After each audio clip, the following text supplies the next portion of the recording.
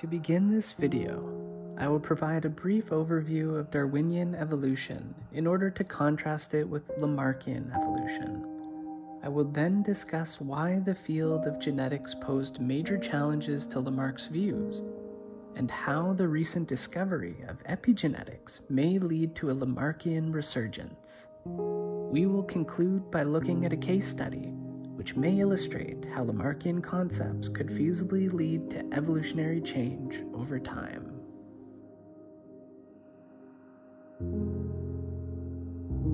There are three fundamental requirements in order for Darwinian evolution by natural selection to take place.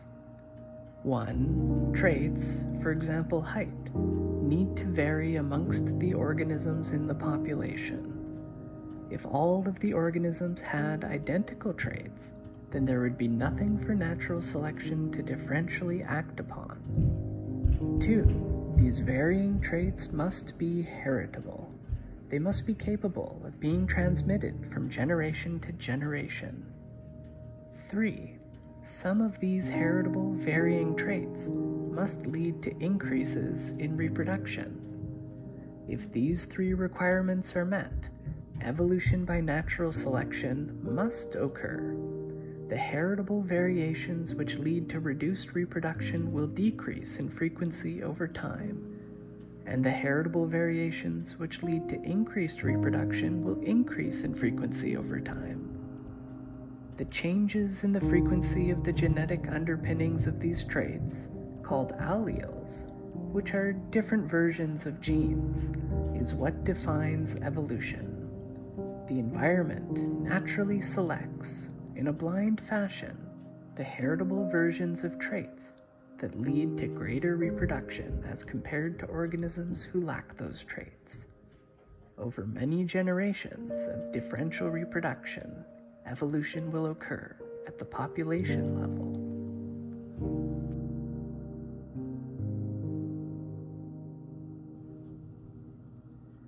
In 1802, Jean-Baptiste Lamarck proposed an alternative view of how organisms change through time.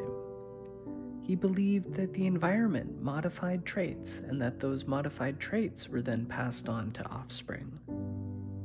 This view came to be known as the inheritance of acquired characteristics, and later known as Lamarckian evolution or Lamarckism.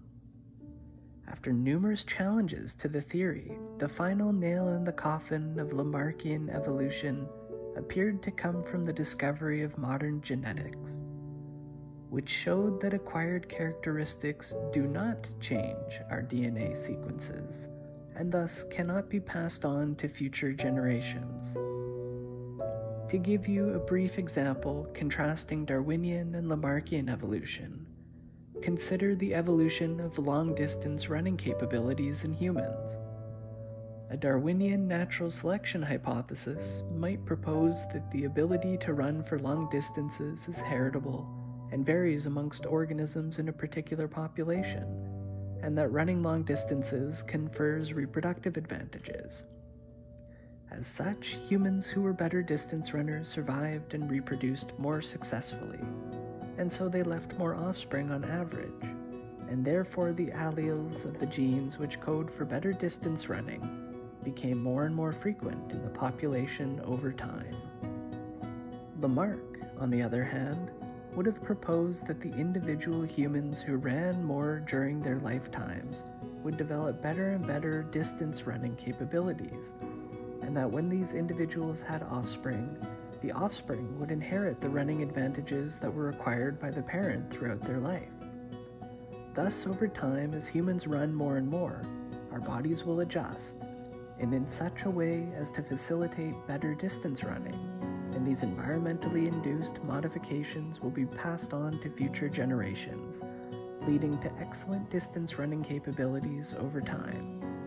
Lamarck's ideas were both interesting and plausible, but as we became more and more knowledgeable about the process of heritability, as we discovered the field of genetics, we learned that there was simply no mechanism of heritability for acquired characteristics.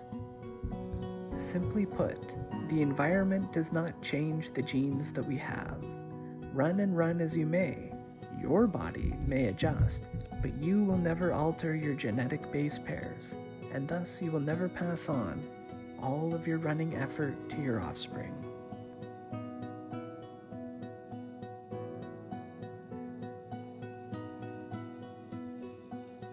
But in recent decades, a new discovery is changing our understanding of how our genes impact our traits, or phenotypes.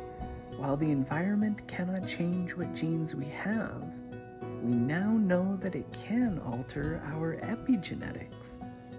Epigenetics refers to mechanisms which alter the regulation and expression of genes.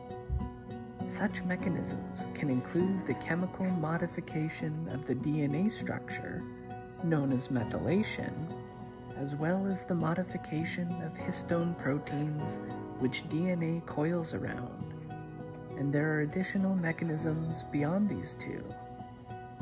One epigenetic mechanism in particular, DNA methylation, can be heritable and thus passed on to future generations. When a methyl group modifies the DNA structure, it switches genes off, and this can have profound effects upon trait variations, particularly if this epigenetic modification is active during crucial developmental periods. There are studies showing that DNA methylation changes are capable of persisting in plants for hundreds of generations, which shows that despite epigenetic changes being reversible, they can be quite durable through time as well. Diaz and Ressler conducted experiments which demonstrated the potential power of transgenerational epigenetic changes. They were interested in studying how trauma can affect behavior and neuroanatomy in subsequent generations. Mice were traumatized with electrical shocks, while being conditioned to associate the electrical shocks with the scent of either propanol or acetophenone. These are smells which mice are not naturally afraid of. After successful conditioning, mice showed a fear-based reaction to the smell of these chemicals alone, without the need for further electrical shocks. Diaz and Ressler then proceeded to have these conditioned male mice mate with normal females. They discovered that for the next 2 generations of mice, the F1 and F2 generations, offspring showed a similar fearful response to the smells which their fathers had been traumatized with. Even though the subsequent generations had never experienced the trauma and had never been exposed to the smells before, and even though normal mice do not show a fearful response to these smells in the first place. Furthermore, the experimenters showed that there were significant neuroanatomical modifications of the subsequent generations' olfactory systems, which they suspect may be caused by changes in DNA methylation. In other words, epigenetic changes. The experimenters suggest that such transgenerational epigenetic changes could be an important mechanism for priming subsequent generations to be particularly sensitive to features of the environment that will likely be important in their lives, and this could therefore affect their survival and reproduction. For example, offspring who are able to have an instinctive fear of a smell, which led to frequent and consistent physical and psychological trauma in the parental generation, may be more likely to avoid the bodily and psychological harm in their own environment, and thus improve their odds at surviving and passing their genes, as well as epigenetic methylation patterns, on to subsequent generations. So as we have discussed, epigenetics can affect the variation of traits, and these variations can be heritable. Now, if these heritable variations are able to provide fitness advantages, by preparing subsequent generations to be especially sensitive to important environmental cues, as Diaz and Ressler 2013 posited, then clearly such epigenetic modifications satisfy the 3 criteria for evolution by natural selection to occur. When these criteria are met, evolution by natural selection must occur. So, while these changes may not be as durable or as potent as cumulative changes in allele frequencies, it appears that there is likely a role for such epigenetic mechanisms in the evolutionary process.